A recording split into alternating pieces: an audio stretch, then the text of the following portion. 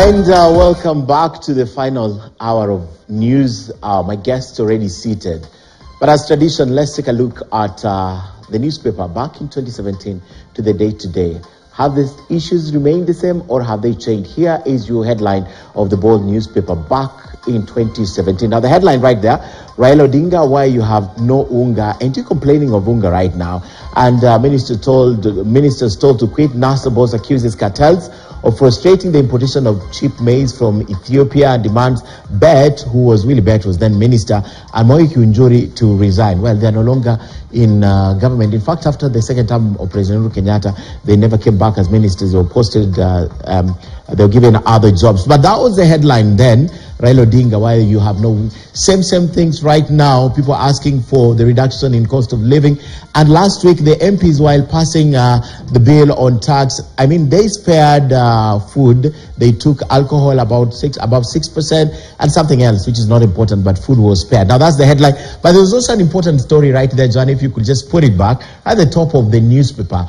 This was billionaire Khashoggi, if you all remember this, who made Kenya playground, died. Now curtains fall on arms dealer, once targeted richest man in the world. So the playboy would have no qualms spending 25 million a day on lavish parties. Right at the top, if you could just scroll the top of the newspaper, how's the story on page 12 and 13 of your Bold newspaper then in 2013.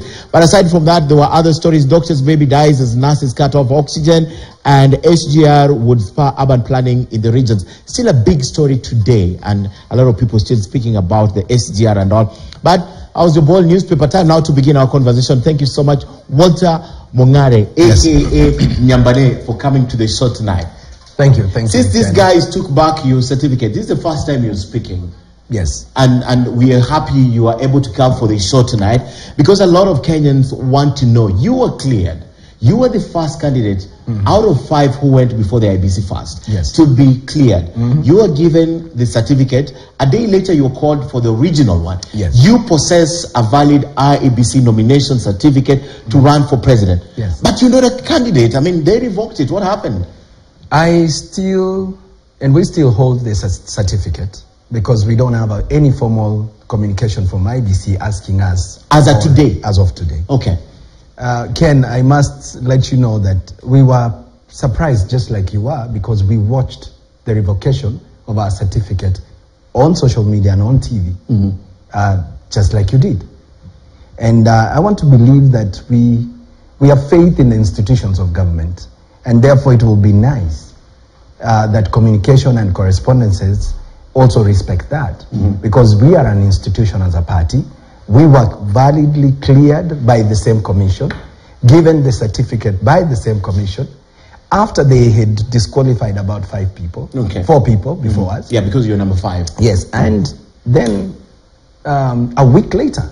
Were you surprised by the turn of events? Because were it not that Safina leader, Jimmy Wanjigi, went before the commission, you could be having your certificate today. You know that? I don't know that, and I wouldn't say I know that. What I know, Ken, and this is the first time, as you said, we are speaking, and I want to ask you this question, Ken.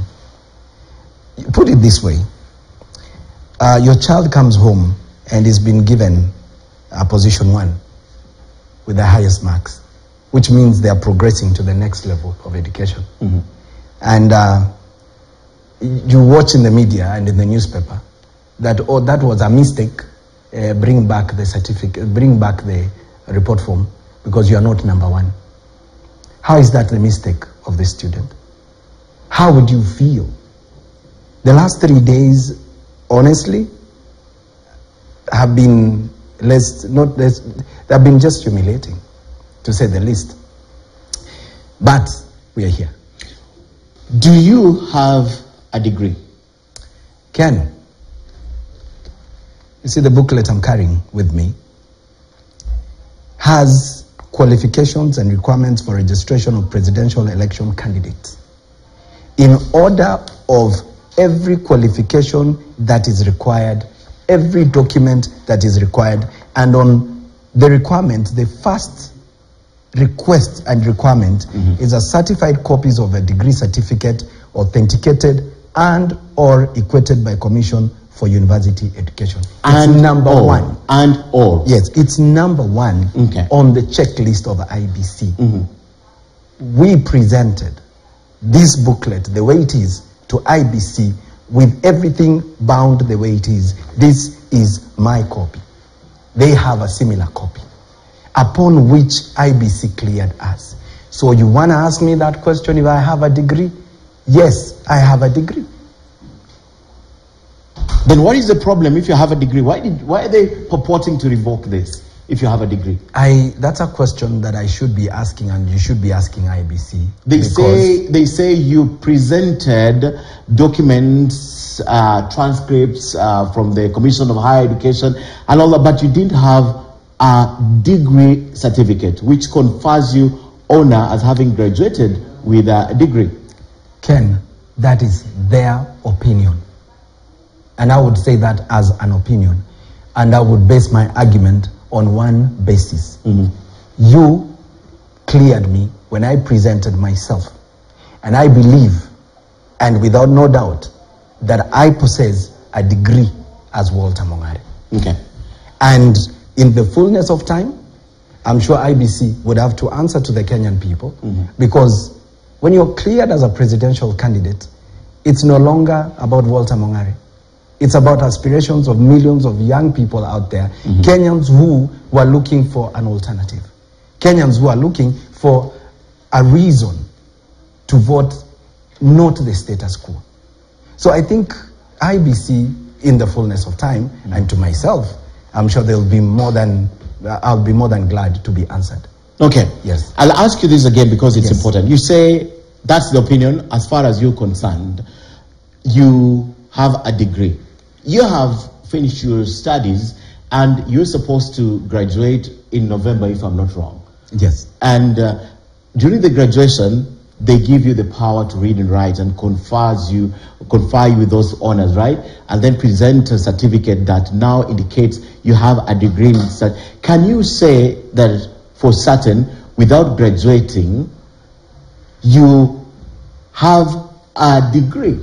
And what is the basis of saying that?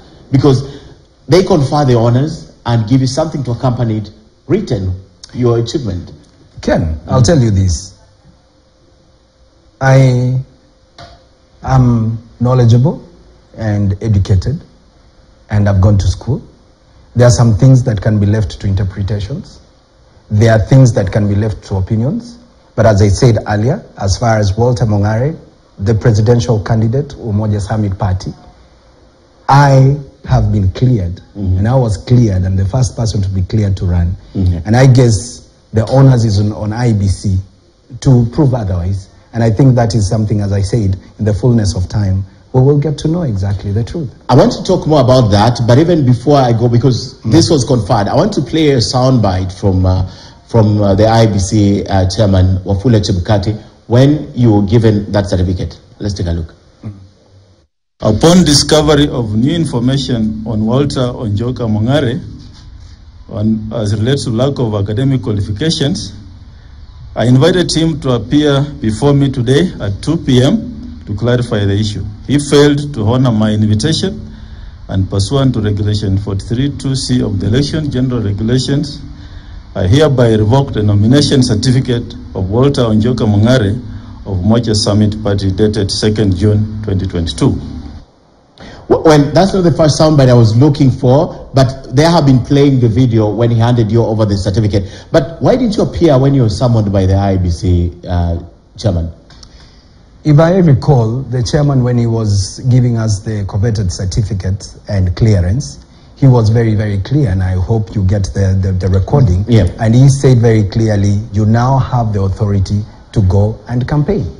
The campaign period started on the 30th. We at Umoja Summit Party, we've been very respectful of the law, and so we were waiting for the clearance in order for us to go out and campaign. Now, when you call me from the field where I'm campaigning, I think there's what you call fair hearing and fair process, where you don't imagine I'm at the gate of Bomas waiting to be called. Just to be someone, yes, come back in and answer to this. Come and answer this. And all I'm saying is, IBC wrote to us officially, and they said there are some issues that we need to discuss. And we got the letter, and I responded to IBC, and I told IBC, you have quoted some sections. It will only be fair for me to take time, look at the sections that you've quoted. I prepare myself. Would you kindly give me another opportunity for me to come, not the 2 o'clock that you are asking me to come? And that communication is available. So you were invited and you communicated. Yes. My question then is, are you moving to the dispute tribunal, the committee? Are you presenting yourself before them? Are you presenting your grievances before them? I don't think I have grievances, to be honest, Ken, because as far as we are concerned, we are very hopeful that we will still be on the ballot. Number 2, we are getting counsel and we are consulting in terms of what next and what we need to do. What is the next step that we need to take as a party? My supporters and majority of the Kenyans out there are also waiting for a direction, and in the fullness of time, once the consultations are done, once we seek audience with IBC in the formal process that is expected, we are very confident that we will still be on the ballot this year. One of the persons, I know you don't speak to for them, but one of the persons who is at the center of this is the Safina Party presidential aspirant or candidate flag bearer, Jimmy Wanjigi, who has vowed to go to court and fight this tooth and nail through my friend who is also the running mate, Willie Sotieno. And they're going to go to court and they have filed this in court to challenge this. Do you want to be part of that? Because the outcome, if at all positive, could also favor you. Would you want to be part of that suit? Ken, if there's anything I know, that we are cleared individually. Okay? We appear before the commission individually. We don't get cleared collectively. And therefore, I want to believe that it's within the rights of the Safina party leader to move to the necessary levels if he feels aggrieved. I want to believe that everybody and every citizen who has dreams and aspirations to run for the presidency and for whatever reason they feel they have been aggrieved to use the institutions of government that are available for them to get redress. Okay. Yes. One of the things you said when you received your provisional nomination certificate is that institutions, this is a testimony that institutions in this country work. Yes. Is it time to walk back on those comments? No. Why? I still believe the institutions in this country work, and if I'm going to be the president of this country from August this year, I think I'm inheriting institutions that we can just streamline. It doesn't mean that they are not great they are not great people and great Kenyans in civil service who do a great job.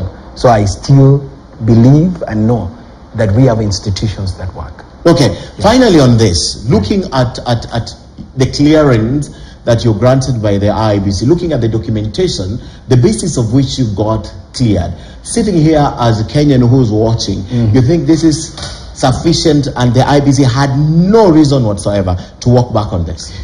That is something that we're getting counsel and getting guidance, and in due time we will be in a position to adequately answer that question, as I said earlier. Yes. Okay. So what is the next course of action for you? Are you campaigning? Yes, and you're still in the field? And thanks so much for giving me this platform to campaign, because I saw there's some research that came out today that a big chunk of the Kenyan voters are still undecided. So this is a great opportunity for me to tell them that don't despair. Be ready to go to the ballot. There's hope. There's freshness. There's a new leaf of life that we need to give ourselves. So I'm still campaigning. I have no reason not to campaign. So I'm hopeful. I want to take you to your candidature for president. You have transitioned. We grew up, you're not much older than I, but we grew up looking up to you. And one of the things that we know Nyambane for is art, what you did. A lot of people have said running for president for Nyambane was not serious business at all. One of the things that I find very interesting is that, Ken, if I was to look at all of us here and ask us what we studied in school and what we're doing currently, I can bet that the answer is on the opposite. Number 2, rarely would we make reference to people's profession, like you're a lawyer because you're running, and you're a doctor and you're running. Now, why would we find it necessary to say you're a comedian, you're running? Because comedy is a profession just like any other. 20 years ago, we didn't have a streamlined comedy like we do today. There are millions of young people, millions of Kenyans earning from the comedy industry. If there is anything I can tell you for free, today, for the last almost 9 years, this country has been on campaign trail. And people are so kind of stressed up. And there's so much anxiety. There's so much, almost we are angry at each other. And so having an opportunity to have a smile on your face and facing life in a lighter way, I don't think that can be criminalized. So I'm proud to be a comedian. And besides being a comedian as a profession, there are young people that we've opened for doors in the talent space. And I want to encourage people not to look at it as comedy, but to look at it as a profession. But there are people who have done arts, and I know you aware of this more than I would. There are people who have excelled in the field of arts. For example, currently, sorry, the people on the news is Ukraine and Russia. Yes. The Ukrainian president was in the theater. He is an actor. So I mean, we are not trivializing what you do. Thank you. Look at Madagascar, for example. There was a DJ president down there. The U.S. had a thespian in Nixon. Yes. So we're not trivializing this. Yes. But what Kenyans are saying, perhaps you just wanted something to add to your CV, that I ran for president. It wasn't serious business for you. That's the concern. Why are we talking in past? Why are we talking about my presidential ambition as the past? It's not the past. Because unless it's coming up. Because unless the court changes things. It's not the court that we haven't moved to court. We are still consulting. But not to lose the thought that you're talking about. The Ukrainian president acted on TV as a president, and he became. And you can see what he's doing. I want us to move past what we think people are to who they really are. Yeah, the perceptions that we create about people's profession is a little bit off. Okay. Yeah. So aside from that, what is your plan on being president? What is the plan? How do you intend to be president? One, appeal to the Kenyans and talk about issues that affect us. Focus on the things that we need to change for ourselves and not focus on personalities. I don't think I have, words to call other politicians who have ambitions like I do. I believe once we get an opportunity to, other than the interruption that we've experienced, once we get an opportunity to lay out our vision for the country, because I'm just one of the millions of Kenyans out there who are looking at alternative leadership, who are looking for a different way of doing things, who are giving ourselves a chance again. So I want to believe that we have enough days, 60 days is sufficient for us to reach every Kenyan with the message that we have. And I want to... That's your strategy? You asked me? Yeah, that's your strategy? You asked me how I'll reach them. Yes, I will reach Kenyans with my vision. And they will make the decision on the 9th of August this year. For you to run for president in this country, you need two things. You need the people, or you need one of the two, or two things. You need the people and the money, or you need the money, or you need the people. Which one do you have the money? I have the people. Yes, I have the people. But how are you going to reach the people? Do you have the resources to reach the people?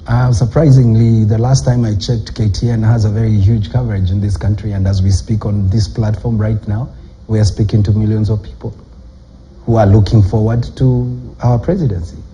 So I'm already doing that, Ken. And thank you for the opportunity. Why you? Why me? Yes, why you? Why should we wake up on the 9th to elect you, to vote for you? I want to believe that every citizen has aspirations and dreams. One of the things that I've seen and one of the things that I've known is that we are very good keyboard warriors. We have all these great ideas, and we are busy on keyboards, on WhatsApp groups, on emails and everything else, and none of us stands up to say, excuse me, I think we can stand up and be counted. And so why me? The first thing is I want to stand up to be counted.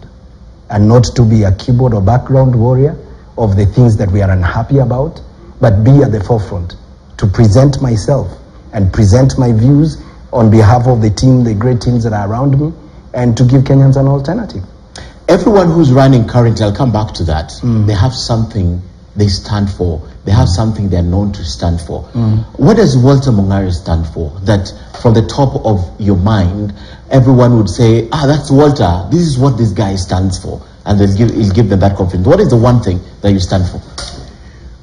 One of the things that I stand for is that this country needs to be given an opportunity for the potential that we have, particularly focusing on the future of our country. We talk about the country having a median age of 20.1 as the median age, and that means every other Kenyan is a 20-year-old. We talk about statistics and data that we have a young population.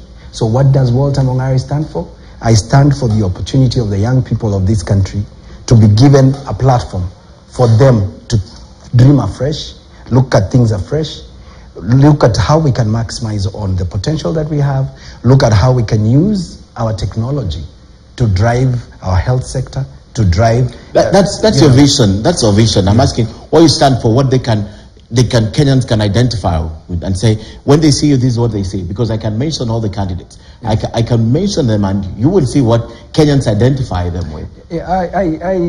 Ken, the advantage that we have and the ability that we have to look at things differently, you can sell a narrative and you can brand yourself, or you can still appeal to people for what you stand for. And what you're asking me, what am I standing for? I stand for good leadership. I stand for a country that maximizes our potential. I stand for the potential that each one of us has in ourselves. You have worked with, I think, 2 governors, if I'm not wrong? Yes. Directly. You have even worked with the president at a state house. How did this inform your decision as Walter to run for president? What did you see outside there that we don't know that you'd want to share with us? Because you worked with governors, including the governor of Nairobi. Yes. You went and worked with State House. What is it that you know that we don't know about leadership? I had the privilege of working with Governor Mong'are in Kisii, the first term of devolution. And one of the things that I noticed is that as a country, devolution is the greatest gain that we've had. And the first term, we had a fantastic time creating what you call the institutional framework to, now birth devolution and devolve services to the people. Working with Kidero also gave me a different view because it was the same term, gave me a different view in terms of actually the next frontier right now of government is at the county level for service delivery to people. When I moved to State House, I realized that there are 2 things that must combine in order for us to give the citizenry a better life. It's the policies in place and the legislation in place and the implementation thereof of the same thing. So I realized that the county governments are bringing the services closer to the people, but the presidency has the national policy framework that then is cascaded down to the county level. And so the aspirations of Kenyans as a country are held by the presidency in terms of policy framework. So with that experience, I realized I think I would do well in the policy level to have a bigger dream for the country and then cascade it down, working in collaboration with the county government and deliver services to our people. You spent your early career studying Daniel Toroitich Arap Moi. You studied him so much that you got into his character and at one point couldn't separate that. Then you were away for some time, but later you came to work with President Uhuru Kenyatta and President Kibaki right there in the middle. Which of these 3 presidents you think you will walk their footsteps? I think I'll pick elements from each. Okay. I will pick the efficiency and the charisma of the late President Moi, who was almost with precision when it came to his activities. I remember being a child And whenever we were told President Moi will pass here at 9 a.m., trust me, at 9 a.m., Mzee Moi passed that place. That efficiency and that being on time and respecting the value of time, I will borrow that from him. I will borrow the leadership style of Mzee Moi, because a teacher, that's how they looked at him. He's just a teacher.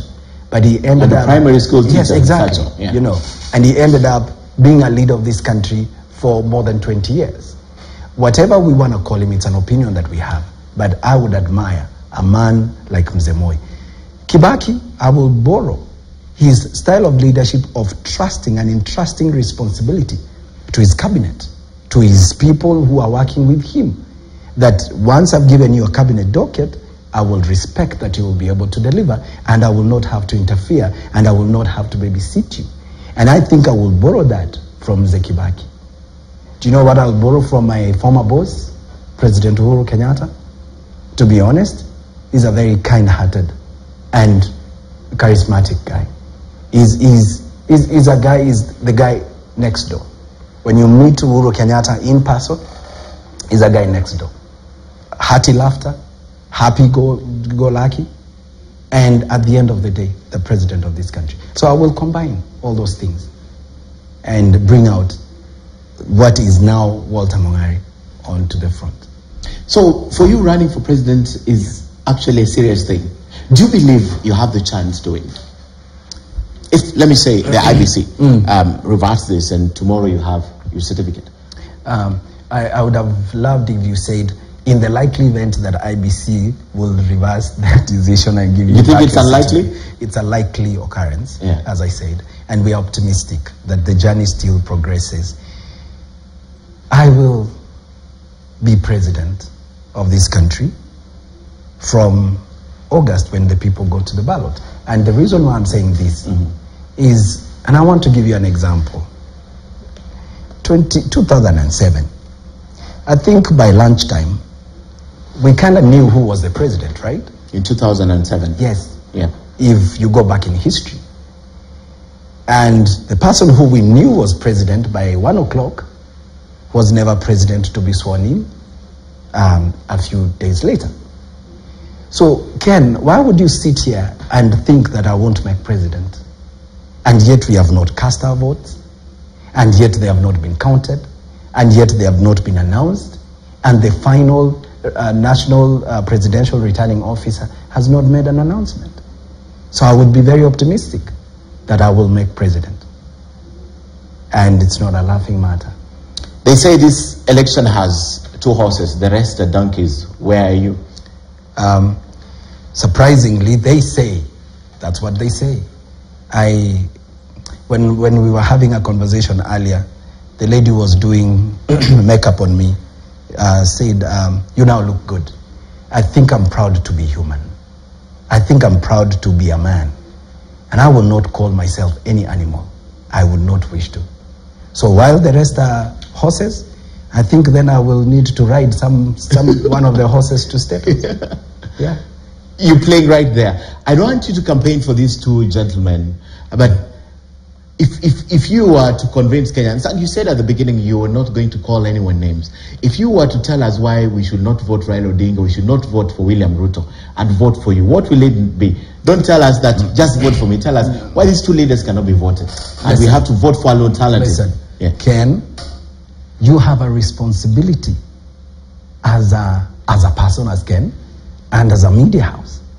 So far, there are 4 candidates who've been cleared to run for president. You can't take me there, right?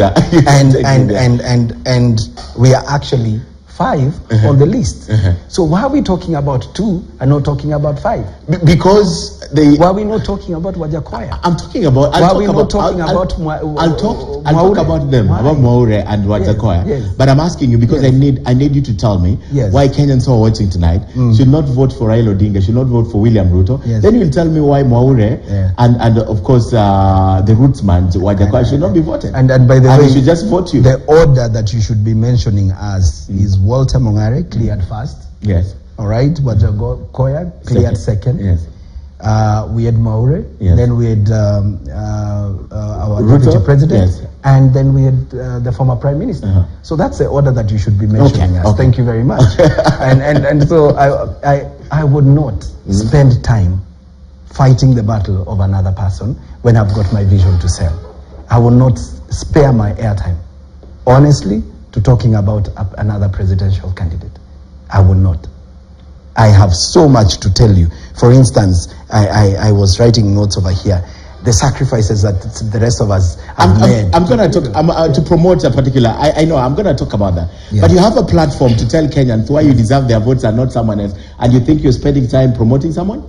It's in the context that you said. If you ask me to sell, and which you have asked me earlier, to sell my vision, which I articulated, I will not, be afraid to articulate it again. Okay. Yes. But you're not going to. All right. Let's go to the substance now. Yeah. You have been known. There's a sector that was nowhere in this country.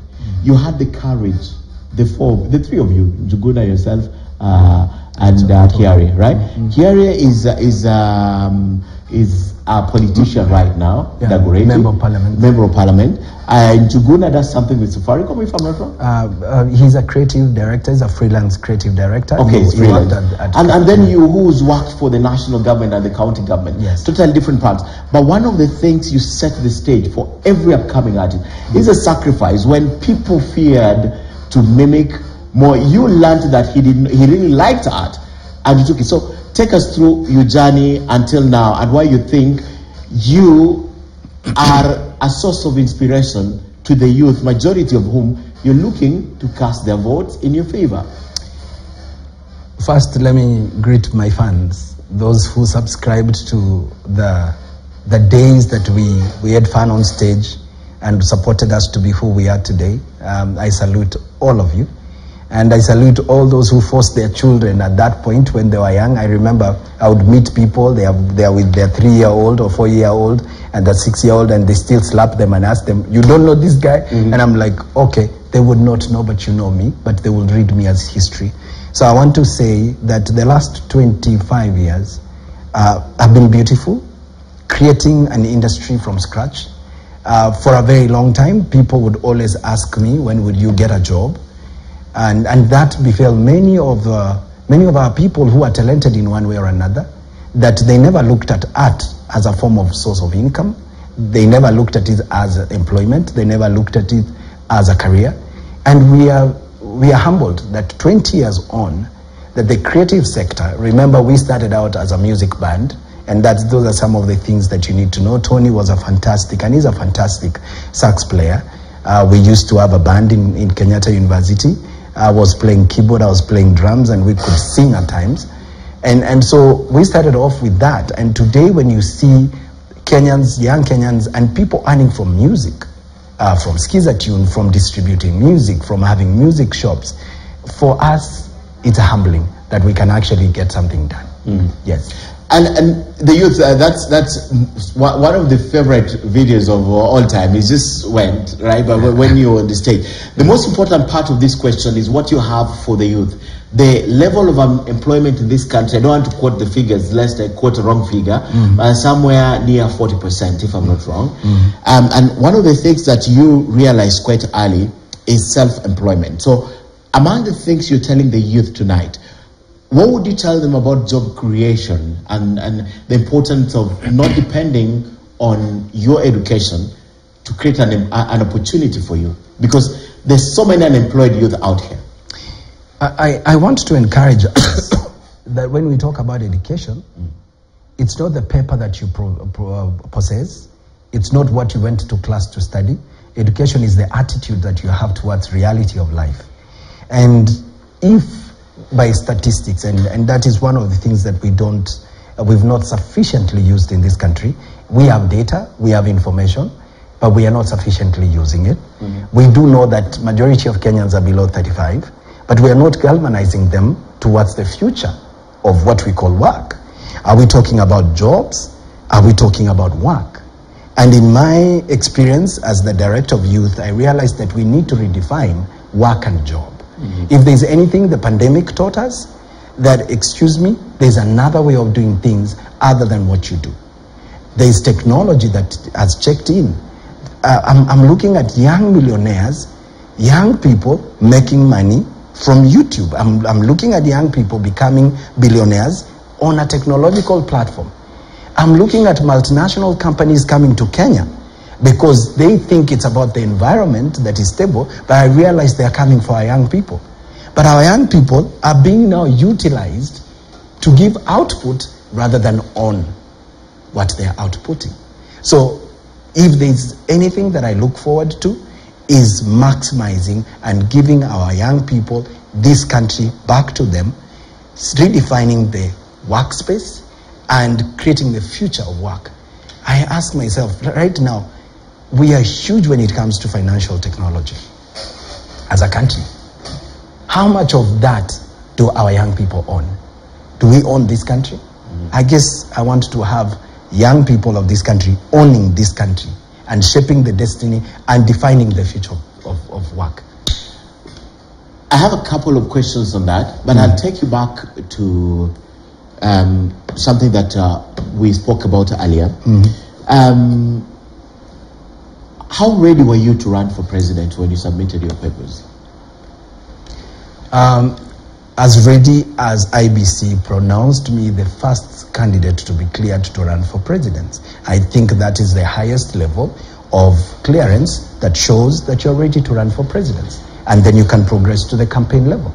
If you were ready, yes. Why did it take you long to do this? Because you began at KU.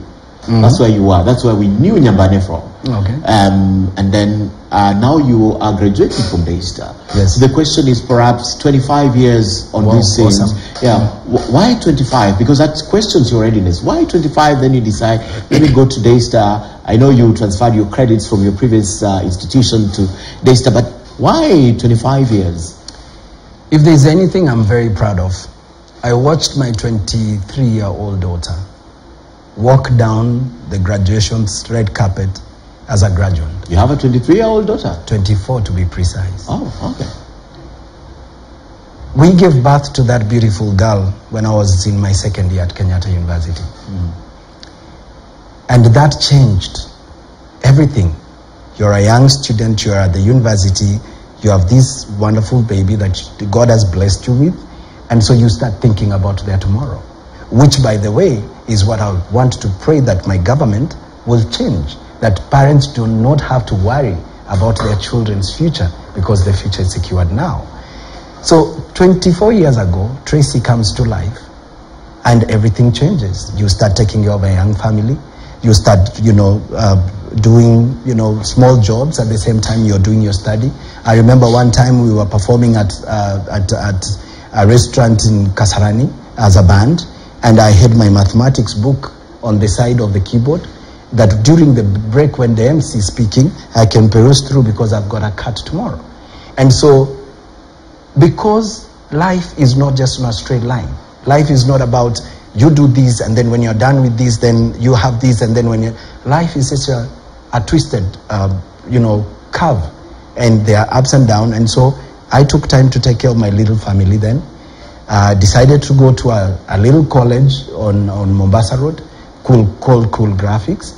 I did a small certification which gave me a job at your competition. I worked here at Standard before, but before that I'd worked at Nation as a graphic designer back in 2001 because of that certification.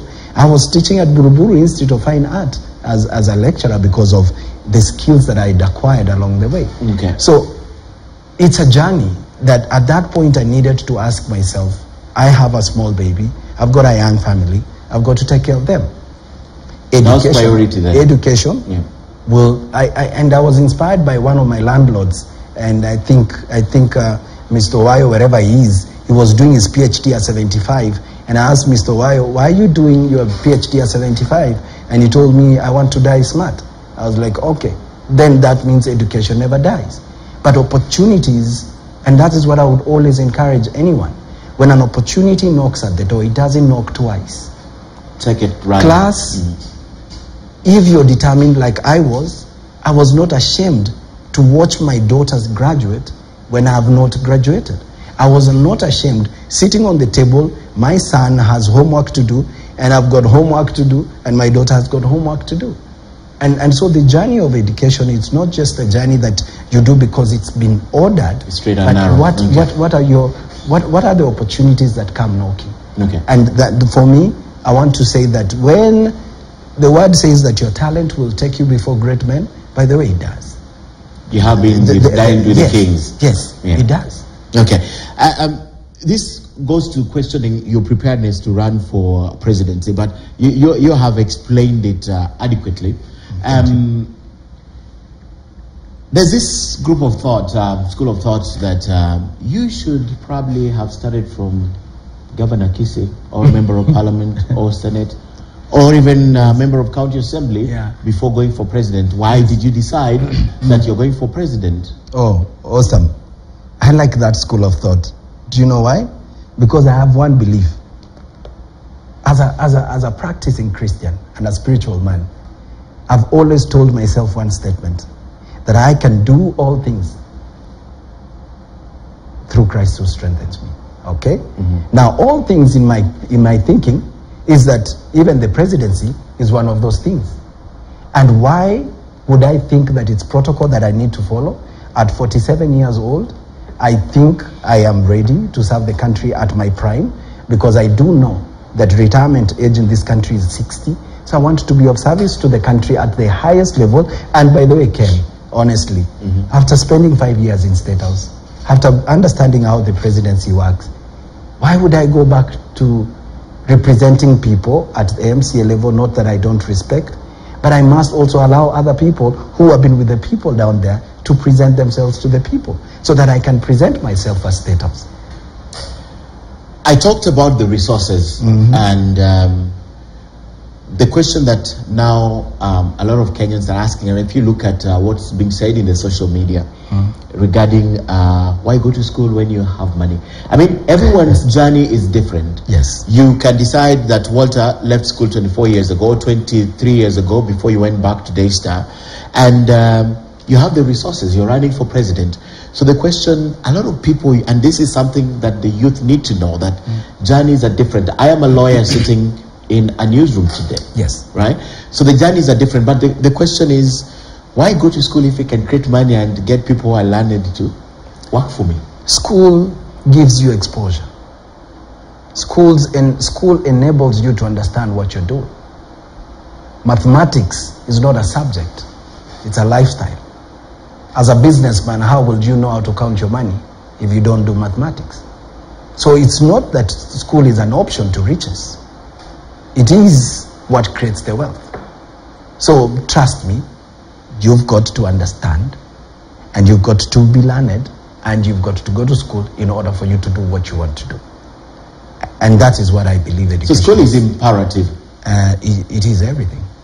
All right, I'm coming back to talk to you more, but I'd like to play the video of the week. Tonight, we have two for the price of one.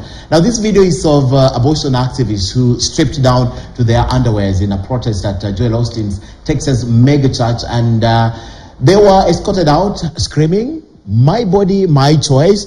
Now, the three abortion activists stormed Joel Austin's Texas mega church this Sunday, just a few days ago, stripping down, and in protest over the Roe versus Wade. You know what this case is about, the Roe versus Wade. It's a big case, and I'll tell you when we play the second video why it's important. Now, the three women from the group Rise Up for Abortion Rights sat throughout Austin's service at the Lakewood Church in Houston, Texas. Then the three rose to their feet once he had finished and began screaming, "My body, my choice," and overturn. They also said overturn Roe, hell no. They refused. They don't want it to be overturned. Here's that video. Then we play the second video. It's my body, my choice. It's my body, my choice. Overturn, girls. Hell no. My body, my choice. I am who I say I am. I do what I say to do because I have a choice. I have a choice. I have a choice. I have a choice. I know this. I'm glad to be in the house of the Lord.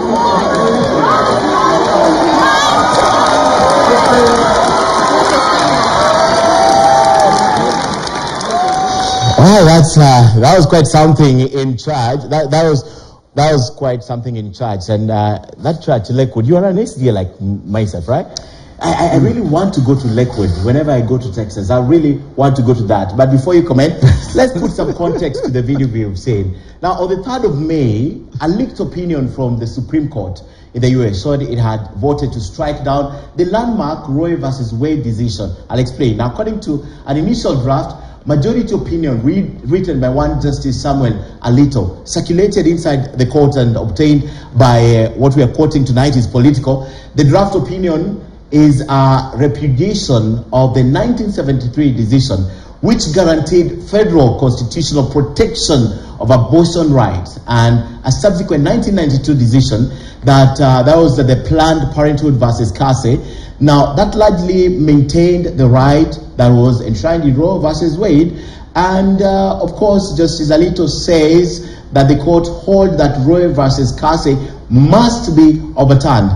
He writes in the document labeled as, quote, opinion of the court, that's the Supreme Court, it is time to heed the constitutional and return the issue of abortion to the people's elected representatives. So, as I play the second video, there will be a small pause in the middle of the video. I want you to pay attention to that, then I'll come back to Walter. Take a look.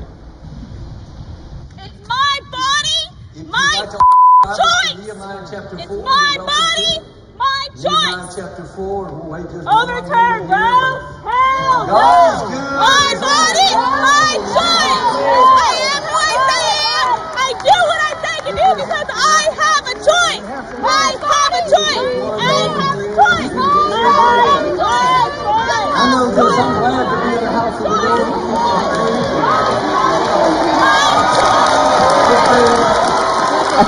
The most interesting part of that video for me is those Kenyans. They just took the opportunity and unleashed the Kenyan flag. Ken, I'm glad that the Kenyan flag was covering some situations.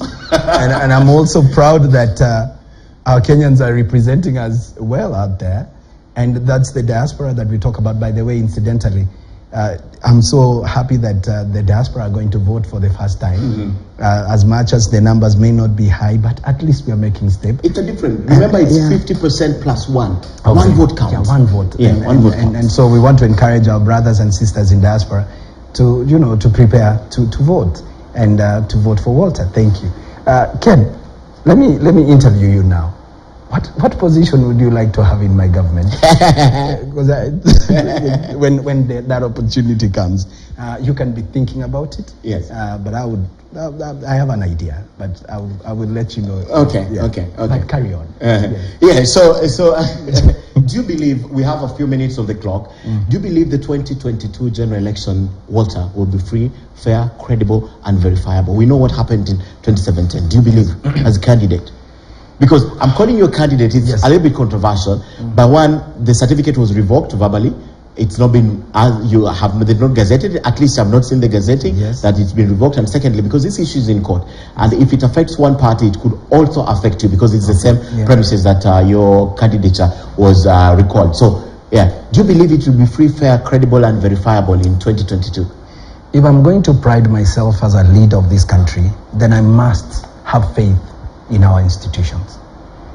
I think what we have become, we've sensationalized a lot of our institutions' mandate, where we cast aspersions before we even give an opportunity for people to do their job. I want to believe that this election will be fair. I have reason to believe that it will be credible. I have reason to believe that Kenyans will be out here to vote and their will prevail. Does that fair component constitute you being backed in the ballot? Is that the prism you view it with? If I'm on the ballot, it will be fair, or with or without Walter, it's fair. First, I will be on the ballot. You'll be on the ballot, okay. And I still believe it will be fair. I said this before. I have nothing against IBC as an institution. I have nothing against anyone. There are officers who are brilliant. There are officers who served us when we went there, and that's the premise by which I'm saying I've worked in government, and there are great young men and women, there are old people in government who do a fantastic job. So it doesn't mean that because we sensationalize institutions for our own gain, that the institutions are not working. There are millions of civil servants out there delivering service to the people. Good job. Yes. Yeah. And so I know that we will be on the ballot. And by the way, it's not that we will be back. I just want to correct that. You can only say that we will be back, something that has totally been taken from us. I think the administrative processes that are going on in the background, the conversations we are having with the IBC to resolve the matter in an amicable way that is progressive will bear fruits, and we're optimistic that there is no wrongdoing, as I showed you from the beginning. We presented ourselves among the other 47 Kenyans who wanted to run, and we were the first to be cleared, and therefore we are confident that we will be on the ballot. What's your position? What is your stand on corruption, Walter? Corruption for me, it's a moral issue. It's not an economic crime. It's a moral issue. As a country, we've lost our moral fabric. Because why would you want to get things from the back door? It's because you're morally corrupted. And so for me, the first level of corruption is our morals, before we move to the economic part of it. I want to believe that we as a country, and all of us in one way or another, we have contributed to the state that we are as a country when it comes to corruption. Therefore, it takes a collective responsibility, all of us, to deal with that. But I do know that if you have a country that is under service and a people who are accountable, and for us knowing that if you undertake something that is unlawful, there is punishment that comes with it, then I would not be worried about corruption. How would you propose to deal with corruption, past corruption? Yes. Yeah. How would you propose to do it? There are two ways I would easily, look at that. Number one, as a government that we will be, as a regime that we will be, delivering service to the people in the manner that they deserve and in the time they deserve automatically reduces the load on corruption. Because if you're getting what you need to get in real time, and you're getting the services, why do you need to bribe your way? Two, my workforce as the civil service, which I will be very proud of, how can I incentivize them so that I can reduce the impact of their remuneration that then leads to this economic crime that we're talking about. A couple of years ago, almost 40 years ago, the civil servants and corporate sector, the salaries were almost the same. 40 years later, in fact, 40 years ago, the civil servant, everyone was running to civil servant because it had a bigger pack and it was more stable, and you earn more money. Now we are running to civil service because it's just stable, but there's no money. Yes. Now, the kind of government that I want to run, which is a smart government, is to incentivize our people so that I don't have to expose them to fighting corruption when I should be incentivizing my people and I should be encouraging my workforce. The last thing I will do, and I will tell you this, what is that we call economic crime? Oh, there's money that was stolen from this project. There's what we call financial leakage in any project. That is what planning is all about. That is why I have the planning division, economic planning division, where you do your financial forecast on any project. How much do we need? How much can we lose because of time? Imagine a road being constructed and we have to extend because of rain. We have to extend because we never anticipated a certain rocky place, and you have to extend the contract of a supplier. All I'm saying here, Ken, is once we sort out and we give people and the people of Kenya what they deserve, good service, workers are paid on time and commensurate to their input, I don't think I'll have corruption to worry about. Okay. Yeah. I want not to take your minute because at the end of it, I'd like you to tell your supporters what you need to tell them. I'll give you that 1 minute for honoring our invite. But I see a tweet here that I have to read. Walter Nyambane is just bargaining. He wants, when government is formed, you want to be considered, because whoever forms the government, if it's not you, would say, we can work with this guy, he had good policies, he had good ideas, let's incorporate it. That's what. So you're just using your running to bargain for a higher position in whoever forms the government. You're not even bothered if it's cancelled or not, your candidature. Oh, that's a nice opinion. that somebody has, but that's not a fact. And I'm running because I believe I'm an alternative that we need to give ourselves a chance. Okay. I believe I've got what it takes as as a president to run this country. I believe I have, expertise, exposure. I've got sufficient knowledge when it comes to government matters, having served in government. So it's not a question that I'm doing this for bargaining. If I was doing that, I would be among the many parties that folded up, killing our democracy to run into coalitions. And I can tell you, this is one of the only other parties that has a presidential candidate. Okay. Yeah. Out of the 80 plus. Yeah. All right. As we end, you have 1 minute. Yeah. Yeah. First, thank you, Ken, and thanks for the family of KTN for this opportunity for us to speak to our supporters and give them our confidence that, number one, we learned, just like you did, the unfortunate incident and readout of our candidature and the revocation. But we are taking the necessary administrative processes, having engagement with IBC for an amicable way forward. And we want to assure our supporters that we will be on the ballot and the journey will still progress. We look forward to being of service to you, and we look forward to you considering us humbly for your vote come the 9th of August. And I thank you. Walter Mong'are, alias Nyambane, thank you so much for coming tonight, brother. Thank you. And I wish you all the best in whatever you do. Yeah. At the end of the day, we are Kenya, and Kenya is our business, and that's why we take keen interest in what happens around us. So I want to thank you for coming this evening to KTN News and the News Hour specifically.